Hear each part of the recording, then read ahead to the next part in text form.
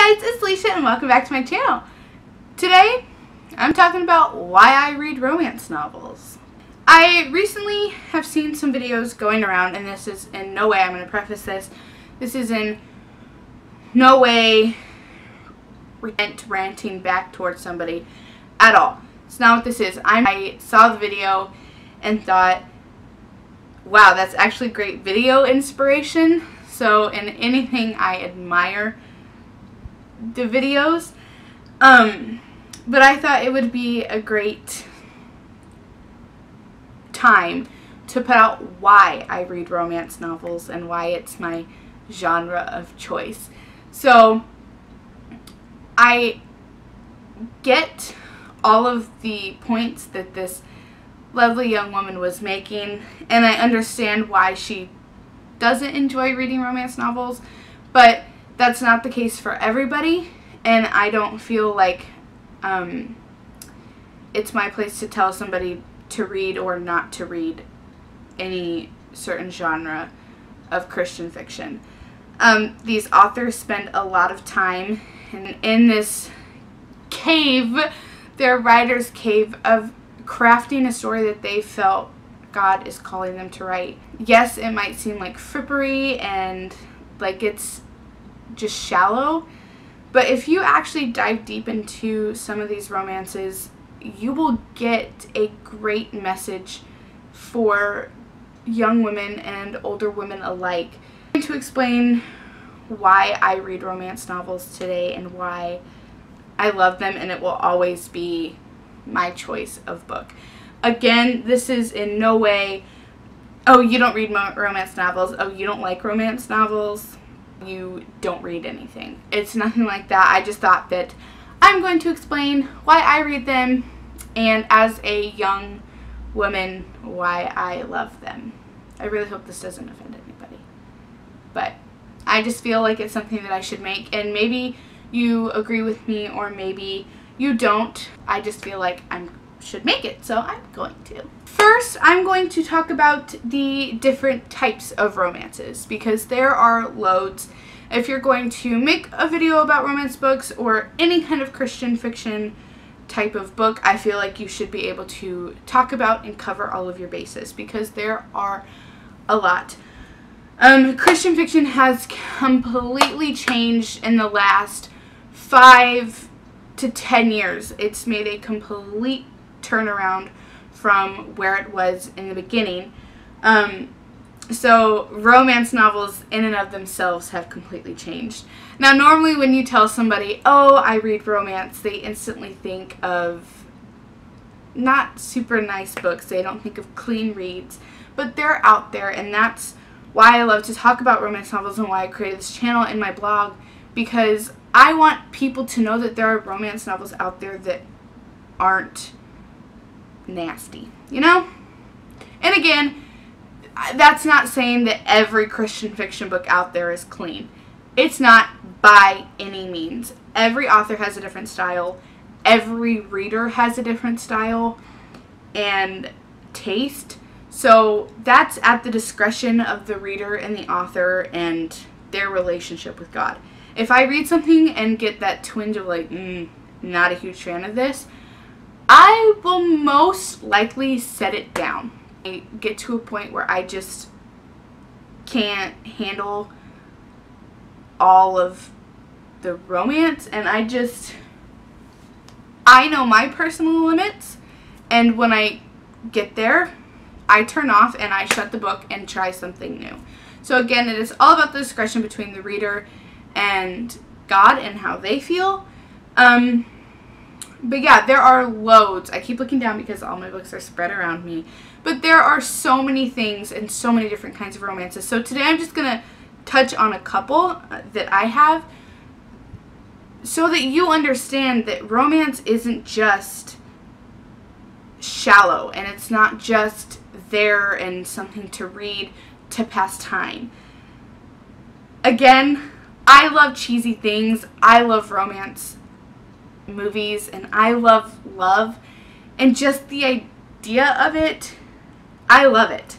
So I think that's another reason why I love romance novels so much. You have the chick flicks, you have contemporary retellings, there are mysteries, and there are English historical, contemporary suspense, YA fantasy, medieval books, you have fairy tale retellings, YA contemporary, you have thin books, you have small books, you have Western historical romances, you have biblical fiction romances, you have big books and small books and series and standalones, and there are just options galore that are there to touch any taste that you have.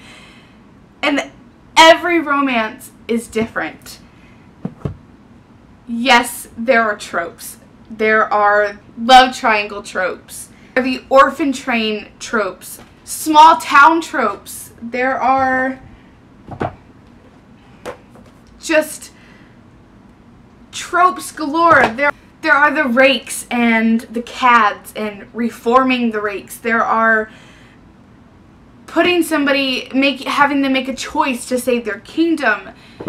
There's quick romances and slow romances and romances that started way before you even read the book. And it all depends on somebody's taste. I read romances for a number of reasons. One is the main reason, and more of I read for this reason.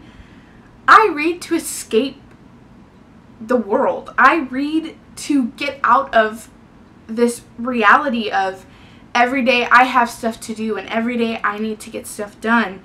So I pick up a book where a story is told for me and it's fictional, and I get to fall in love with these characters who are fake, and I get to take on this world for a couple hours or a couple days, 400 pages worth of a different place and a different time and a different life. I pick up romance novels because there's hope. I pick up romance novels because love is true. Love is real. It doesn't matter if you enjoy romance novels or not. Love is there. Love is a thing that was crafted by God at the beginning of the world. And I love seeing it in paper, and I love seeing it compacted where you don't have to face the horrible things that are going on, where you look at this world today and you think love is extinct and you think love doesn't exist. But it does. Whether it's romance love or love between two best friends as side characters, love is within these pages. And most importantly, I pick up Christian fiction romance novels because God's love is writing through these pages and it's coming through these pages. Yes, there are ridiculous amounts of tropes and things that are so fake and unrealistic that it can be corny sometimes and it can be cheesy sometimes. But I also know I have never gone into these books thinking, wow, I'm going to meet a man like this. I'm going to meet a hunky hero who's tall, dark, and handsome and opens doors for me, and he's got an attitude, but I'm going to reform him, and he's going to... I've never gone into a fictional book that way. I know that it's fiction, and I know that it's not real, but it's a time to get away from life, and it's a time to fall in love with these fake people. Yes, you fall in love with the heroes, and you just like, oh, they're so good looking, they're such a great character, I like these character traits. But you also fall in love with the female role, and you're saying, yes, I love her because she's strong and she's tenacious and she's great and she doesn't give up and she stands for what she believes in, you admire these characters that this author has written. And a lot of times, the authors have included parts of their lives and parts of themselves in these books. So there are traits that can be real and can be true. But I think more than anything, it's discretion. If you go into a book and you get upset because he did this and you can't find a man like that and that's unrealistic, maybe you should step back and reevaluate what you're reading and why you're reading. Love started a long time ago, and love was created before we existed. But you have the age-old classics of love and fairy tales. No one ever complained about those. We grew up on princess stories, and we grew up wanting a prince, and that's every little girl's dream, to grow up and find their Prince Charming. And no, he is not going to be what the Grimm brothers crafted, and he is not going to be what authors crafted. He's going to be what God crafted, and he's going to be what God designed for you in human form and with human flaws and human issues, but he's going to complete you, and he is going to be your perfect somebody. And that's a love story in and of itself. I read romance novels because I love love, and I love the idea of hope for everyone, and hope for fictional characters, and hope for veterans, and hope for police officers, and hope on the range, and hope for biblical characters, and hope for the worlds that do not exist other than in our imagination. Love is the constant thing. And yes, this world, especially this world, it's not real. This world, yes, England is real. Yes, Washington State is real. But these worlds inside these books are not. But the thing is, through each and every book I pick up, one thing is constant and one thing is true and one thing will always come off the page. Love. Love is real. Love is everything. There is one love story that, if you don't read romance novels, that's okay, but I hope, my hope above all hopes is that you read this love story and you believe in this love story and you love this love story. The Bible is God's love story to us. God loved us enough to create us and create the world and form me and form you for a purpose. And there are times when we feel like we won't measure up, and there are times when we feel like that perfect man is never going to come along and we're not worth love in and of itself. But this love story in this book that is true and living tells us otherwise. The Bible tells us that we are fearfully and wonderfully made, and God knew us before we were even created, before he formed us in the womb. He created love. God is love. The Bible is full of love stories. You have Solomon, who had a ridiculous amount of wives and concubines. You have Adam and Eve, and you have endless amounts of love, and you have love between brothers, and the love that Joseph had for his family. Even in the midst of trial, you have love. And that love crafted the world, and it crafted writing. The Bible says that the words that are in this book were written by man. They were written down by man, but they were spoken by God.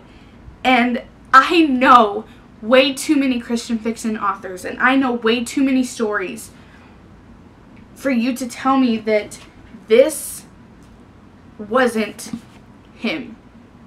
Because I've talked to authors who spend years and go through trials after trials and doors closing until finally their book is published. Till finally their labor of love is born and their book baby is in hands of people across the world. His timing, his love, he sees the stories that need to be written, and in some way or another, something is going to pop out to someone. It might not be you, honestly. It might not be you. But it could be me. And it could be your sister. It could be your mother. But that little shred of hope that everything is going to be okay because they got out of reality for a minute and they chose to pick up a book in a different world. Books and writing, and it's existed forever. You have classics. You have the Bronte sisters, and you have Jane Austen, and you have the Grimm brothers, and you have fairy tales. Love has always been a huge factor. Love is going to be in the center of everything because love makes the world go round. God makes the world go round. So why are we telling people not to read romance novels? Why are we telling people not to read love stories? Yes, authors can take them too far. And yes, there can be trope after trope of just, okay, I read this before. I know this. Then write something new. And if you don't feel called to write, uplift somebody, encourage somebody, and uplift somebody. Whether you like a story or not, you can reach out to an author and say, no, this book was not for me, but I appreciate and I admire what you do because I know for a fact that this book is going to touch somebody else's life. Reach out and let them know that romance novels are okay and love is great and you will love them because you might not like the story that they craft or the cheesiness of the story that they craft, and you might hunger for nonfiction, and women's fiction might be something that's more up your alley, where there isn't always a happily ever after because that's life. There isn't always a happily ever after. But I choose to love love and to love cheesy things and to hope and have an outlet for the times when I feel like life is getting me down and there's never going to be a happily ever after. Thing is, I read the back of this book. Whether this you get a happily ever after from romance on Earth or you don't, we have a happily ever after that is never going to end because he loved me and he loved you enough to die, then raise back and go to heaven and build me a mansion and build you a mansion. I don't skip to the end of the book unless it's this one when I know we win and we have a happily ever after. I read romance novels because I love love and I love fiction and I love Christian fiction. And I know, no, these stories aren't real. They aren't going to magically pop off the paper and I'm going to run into a Prince Charming that's everything I ever imagined. I go into that with those thoughts because I know fiction is fake. But this, God's love, it's real. And all in all, I read romance novels because I love love. And that's all I can say. I hope you guys enjoyed this video. It's kind of, I had so many thoughts and I had so many things that I wanted to say, but at the same time I didn't know how I was going to say it or what I was going to say. All I knew is I needed to talk about this and I needed this video to go out, so I let God guide me. I let him decide what I was going to say, when I was going to say it, and what to talk about. I had an idea. I broke through that idea. We'll see how it goes. Again, I hope you guys like it. I hope nobody took offense to it. It's a personal choice for me to read romance. I prefer it. I love it. Again, I know that fiction is fake. I know that it's not real. And I know that these romances most of the time are super unrealistic. But I love them regardless. And I love the authors. And I love them. I don't know what more I can say. Let me know in the comments. I would love to know, are you a romance novel fan, or do you feel like maybe you shouldn't read them? Again, I'm not trying to tell anybody what to read and what not to read. That is your choice, your discretion, and your walk with God, whatever you feel. You can follow my blog, For the Love of Christian Fiction.blogspot.com, where most of my reviews are about romance novels. And you can follow my Instagram, For the Love of Christian Fiction, and all my other links are in the description box below. And I think that's it. I'll see you guys next week. Bye!